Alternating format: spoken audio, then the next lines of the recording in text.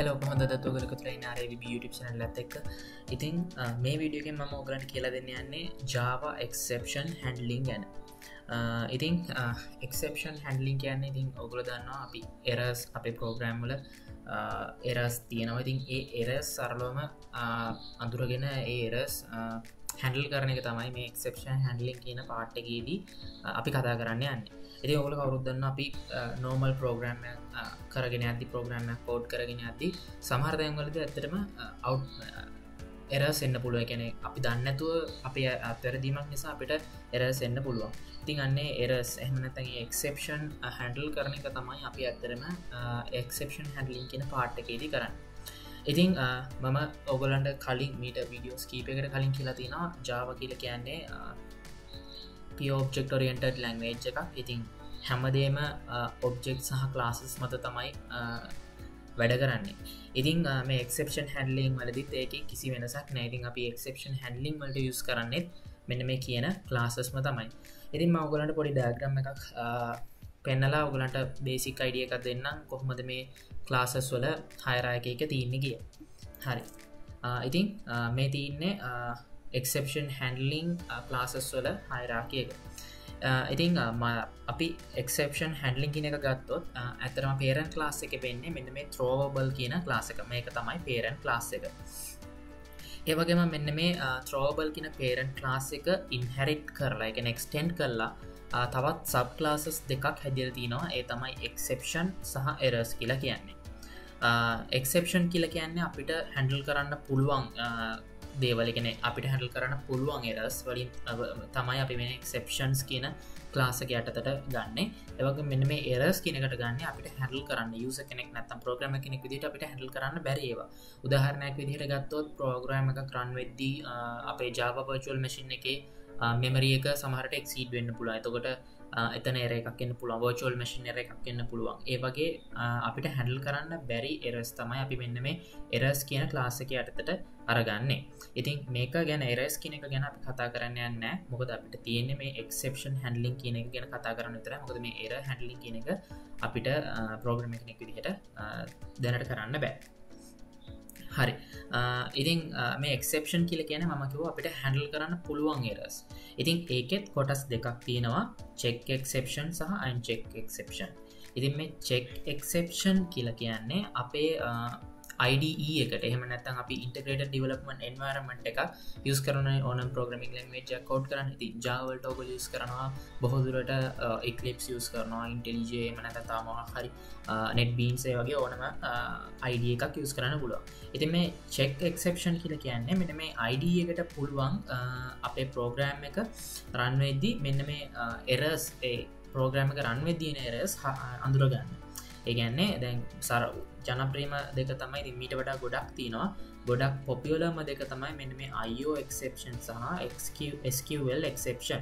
ඉතින් IO exception කියලා කියන්නේ අපි input output ගණිතදී සිද්ධ වෙන exception සහ SQL exception කියලා කියන්නේ අපි database connection එකක් හදද්දී database connection එක close කරද්දී ඒ වගේ වෙලාවලදී සිද්ධ වෙන errors වලට තමයි මේ SQL exception කියන class එක use කරන්නේ. ඒ වගේම class not found කියන exception එකත් අපි මෙන්න මේ check exception කියන class එකටම යටතටම ගන්නවා. හිතන්න අපි main function එකේ student object එකක් හදලා තිනවා. නමුත් අපි student class එකක් හදලා නැහැ. ඉතින් අපේ program එක run වෙද්දී අපේ ID compile වෙද්දී අපේ ID එක අපිට message එකක් දෙනවා ඔයාගේ මෙහෙම class එකක් නැහැ කියලා. ඉතින් මෙන්න මේ class not found exception එකත් ගන්න මෙන්න මේ check exception කියන එක යටතට. මොකද check exception කියලා කියන්නේ අපේ ID එකට එහෙම නැත්නම් Java virtual machine එකට directly අඳුර ගන්න පුළුවන් වෙන errors තමයි මෙන්න මේ check exception කියලා කියන්නේ. uncheck exception කියලා කියන්නේ අපේ ID එකටවත් බෑ මේ errors අඳුර ගන්න. ඒ කියන්නේ අපේ Java program එක run වෙනකොට අපේ ID එකට බෑ මේ errors අඳුර ගන්න. ඉතින් ඒව තමයි මෙන්න මේ uncheck exception යටතට ගන්න. ඉතින් අපි දැනට use කරනව තමයි කියන්නේ ගොඩක් popular ඒවා තමයි arithmetic exception, null point exception, array index out of bound exception මේ වගේ ඒවා තමයි අපි ගොඩක් use කරන්නේ. ඒ වගේම input mismatch exception මේ වගේ ඒවා තමයි අපි ගොඩක් use කරන්නේ. ඉතින් මේ විඩියෝගේ මං පුළුවන් තරම් ඔගලන්ට මේ එක්සප්ෂන්ස් කව කරන බොහොද මෙ අපි කව කරන ඇතර මෙන මේ අන්චෙක් එක්සප්ෂන්ස් ගැන ඉතින් ඉස්සරහදි මම මේ චෙක් එක්සප්ෂන්ස් ගැනත් විස්තර කරන්න ඉතින් ඔගොල දැනට ප්‍රධාන වශයෙන්ම දැනගෙන ඉන්නවනේ මෙන්න මේ uncheck exceptions ගැන කියන්නේ arithmetic exception null pointer array index out of bound input mismatch ඒ වගේ exceptions ගැන. ඉතින් අපි මේ වීඩියෝ එකෙන් කතා කරමු මොනවද ඒ exceptions සහ කොහොමද ඒවා use කරන්න කියලා. හරි. ඉතින් මම හිතනවා පොඩි සරල පැහැදිලි කිරීමක් කරේ මෙන්න මේ exception කියන්නේ මොකද්ද සහ කොහොමද ඒවා classes වල arrangement එක තියෙන්නේ කියලා. හරි. අපි එහෙනම් අපි යමු මුලින්ම සරල example එකකට. හරි ඉතින් මම පොඩි එක්සාම්පල්ලයක් ඔයගලන්ට පෙන්නන්නම් ඇයි අපි එක්සෙප්ෂන් හැන්ඩ්ලින් කරන්න ඕනේ කියන එක ගැන. හරි හිතන්න මම මෙතන හදාගන්නවා වේරියබල් එකක් integer a. හරි integer a මම මේකට දෙනවා value එක assign කරගන්නවා 30 කියලා. ඊට පස්සේ මම තව integer value එකක් හදාගන්නවා b කියලා. මම මේකට assign කරගන්නවා අපි හිතමු 3. හරි ඊට පස්සේ මම තව වේරියබල් එකක් declare කරගන්නවා int C කියලා. මේ C කියන එකේ value එක වෙන්නේ a b වලින් divide කරාට පස්සේ එන value එක තමයි මේ C වලට assign වෙන්නේ. ඊට පස්සේ අපි කරන්නේ මෙන්න මේ C වල value එක එළියට print කරනවා. අපි result equal අපි දෙනවා C වල value එක print කරන්න. හරි. ඕක සරල program එකක්. ඉතින් මේ program එක run කරාට පස්සේ කිසිම අවුලක් නැහැ. මේක කිසිම ප්‍රශ්නයක් නැතුව run වෙනවා. හරි. ඉතින් මම program එක රන් කරගෙන ඉන්න. ඉතින් ඔයගලන්ට පේනවා ඇති result equal 10 කියලා එනවා. ඒ කියන්නේ 30 3ෙන් බෙදුනට පස්සේ. ඉතින් මෙතනදී කිසි ප්‍රශ්නයක් නැහැ. අපේ program එක සාමාන්‍ය විදිහට run වෙනවා. ඉතින් නිකමට කියන්නේ මම මේ 3 කියන එක b equal 3 කියන එක මම බිඳුව කරනවා. දැන් මොකද්ද වෙන්නේ? අපි සාමාන්‍ය maths වලදී නම් දන්නවා ඕනම සංඛ්‍යාවක් බිඳුවෙන් බෙදුවට පස්සේ ඒක අනන්තයි කියලා. එහෙම නැත්නම් infinity කියලා. නමුත් programming languages වලදී මේක infinity කියලා මෙයා ගන්නෙ නැහැ. මෙයා මෙතනදී array එකක් තමයි පෙන්වන්නේ. ඉතින් මම program එක ආයෙසරයක් run කරන්න අපි බලමු මොකක්ද එන array එක කියලා. ඉතින් ඔයගලන්ට පේනවා ඇති මෙතන මේ විදිහේ exception array එකක් පෙන්නනවා. exception thread main කියලා කියන්නේ මම ඉස්සරහදී thread series එකේදී ඒක ගැන විස්තර කරන්නම්. දැනට මතක තියාගන්න main function එක කියලා. ඉතින් මෙන්න මේක තමයි අපේ exception එක. arithmetic exception. මම ඔයගලන්ට පෙන්නුවා අර chart එකේ මේ arithmetic exception කියන එක තියෙන්නේ අපේ uncheck exception කියන එක යටතේ. ඒ කියන්නේ අපේ ID එකටවත් බෑ ඒක අඳුරගන්න. ඉතින් ඔයගලන්ට පේනවාද ඉතින් ID එකට අඳුරගන්න පුළුවන් වුණා නම් මෙහෙම එකක් පෙන්නන්නේ නැහනේ. ඉතින් ඔයගලන්ට පෙන්වන්නේ නැති arithmetic exception divided by 0. ඔයගලන්ට පේන්නේ නැති මේ divided by 0 කියන එකනේ බිඳුවෙන් බෙදපු නිසා තමයි මෙන්න මෙහෙම exception එකක් ඇවිල්ලා තියෙන්නේ. ඔයගලන්ට බලා ගන්න පුළුවන් කොතනද ඒක වෙලා තින්නේ කියලා. exception Java 9 කියන නවවෙනි line එකේ තමයි මෙන්න මේ ඒක වෙලා තියෙන්නේ. ඉතින් ඔයගලන්ට පේනවා ඇති අපේ program එක සම්පූර්ණයෙන්ම crash වෙලා ගියා. අපේ program එක දැන් වැඩ කරන්නේ නැහැ. ඒ කියන්නේ අපිට result එකක් පෙන්වන්නේ නැහැ. අපේ program එක crash. අපේ program එක terminate. ඉතින් හිතන්න මේ පොඩි program එකක්. නමුත් අපි industry level එකේ program කියන්නේ software design කරනකොට හිතන්න අපි classes බර ගානක් අපි මෙතන එක class එකයිනේ.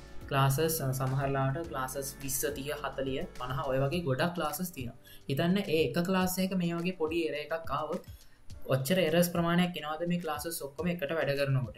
ඉතින් අන්න ඒක ලොකු ප්‍රශ්නයක්. ඉතින් අන්න ඒ ප්‍රශ්නේ අඩු කරගන්න නැති කරගන්න තමයි අපි මෙන්න මේ exception handling කියන එක use කරන්නේ. හරි. ඉතින් කොහොමද අපි මේ error එක නැති කරගන්නේ exception එක නැති කරගන්නේ? ඉතින් ඒකට ක්‍රම දෙකක් තියෙනවා. exception handling වලදී අපිට පුළුවන් ක්‍රම දෙකකට මේක කරන්න. එක ක්‍රමයක් තමයි අපිට පුළුවන් exception එකක් throw කරන්න. exception එකක් visit කරන්න. කියන්නේ අපිට අපි හිතනවා මේ code එකේ ඒ කියන්නේ හිතන්න අපි හිතනවා මම මෙන්න මේ highlight කරන code එකේ මොකක් හරි error එකක් තියෙනවා. එහෙම error එකක් තියෙනවා නම් මට පුළුවන් ඒ error එක එළියට පෙන්වන්න මෙන්න මෙහෙම එකක් තියෙනවා කියලා. ඉතින් ඒකට අපිට keywords use කරන්න පුළුවන් throw සහ throws කියන keywords දෙක. මම ඉස්සරහදී ඔයගලන්ට ඒවා කියලා දෙන්නම්. ඒ දෙකෙන් වෙනම මොකක්ද වෙන්නේ කියලා. දැනට ඔළුවේ මතක තියාගන්න එක ක්‍රමයක් තමයි අපිට error එක එළියට පෙන්වන්න පුළුවන් directlyම. ඒ කියන්නේ අපිට පුළුවන් error එක handle කරන්නේ නැතුව එළියට error එක පෙන්නලා එතනින් එහාට program එක continue කරගෙන යන්න. ඒක ක්‍රමයක්. ජනප්‍රියම ක්‍රමය තමයි සහ හොඳම ක්‍රමය තමයි exception එක handle කරලා එක්සප්ෂන් එක හරියට හැල් කරට පස්සේ එතනින් එහට ප්‍රෝග්‍රම එක කටිනිය කරගෙන යන්න දෙන එක තමයි හොඳම ක්‍රම. ඒකට අපි යස් කරන ඔගොල කවුරුත් දන්න ගොඩම්ම ජනප්‍රිය බ්ලොග් එකක්. ඒකට තමයි ට්‍රයි කච් බ්ලොග් එක කියලා කිය. ඉති මෙම ට්‍රයි කච් බ්ලොග් එකෙන් තමයි අපි බොහෝ දුරට අපේ එක්සප්ෂන්ස් හැඩල් කරන්න. ඉති එක තමයි ජනප්‍රීම ක්‍රමේ සහ හොඳම ක්‍රමේ. ඉතින් අපි වීඩියෝ එක අන්තිමේදී කතා කරනවා අර ත්‍රෝ සහ ත්‍රෝස් කියෙන කීවඩ යස් කල කොහොමද එක්සප්ෂන් හැඩල් කරන්න කියලා. අපි මෙතනින් එහට ට්‍රයිකච් බ්ලොග් එක යස් කළ තමයි බොහෝදුරට කරගෙන යන්නේ. අන්තිමේත අපි බලමු අරක කොහොමද වැඩ කරන්න කියලා.